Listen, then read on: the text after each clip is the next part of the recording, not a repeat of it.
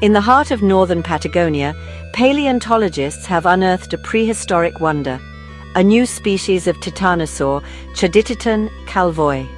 This discovery gives us a unique glimpse into life before the asteroid struck Earth. The site, located just outside General Roca city, is an ancient lagoon ecosystem, once surrounded by sand dunes and palm trees. Imagine this oasis, teeming with life 78 million years ago. Through meticulous excavation of the Neocyclotidae rock formation, scientists uncovered a treasure trove of 432 fossils spanning over 100 animal groups, from turtles to fish, crocodile relatives, and even the first fossil records of tropical land snails like Neocyclotidae and Leptinaria. But the crown jewel of this discovery, Chadititan calvoi?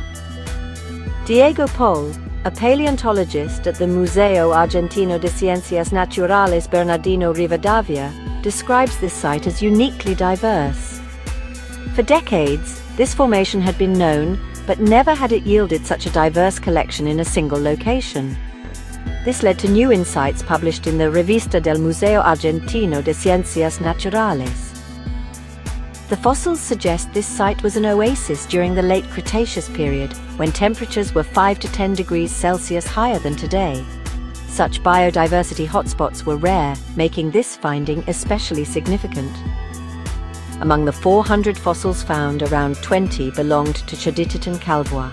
The name Chadititan translates to Titan of the Salt, referencing the excavation site's proximity to salt flats.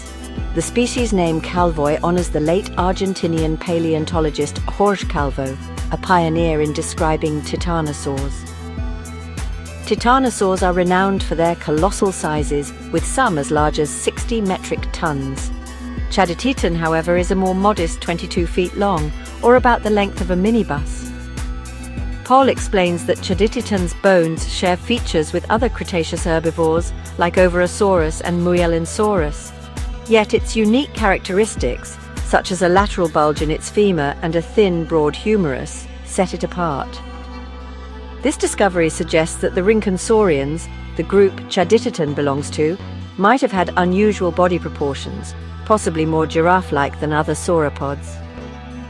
Titanosaurs dominated South America, playing crucial roles as herbivores in their ecosystems. They were among the last non-bird dinosaurs before the Chicxulub asteroid impact. Studying Chadititan helps paleontologists understand the shifts in biodiversity leading up to that catastrophic event. While some theories propose a decline in herbivore diversity before the mass extinction, Paul and his team are not convinced. Their findings suggest that herbivore diversity in South America remained high, challenging current notions about the pre-extinction biodiversity crisis.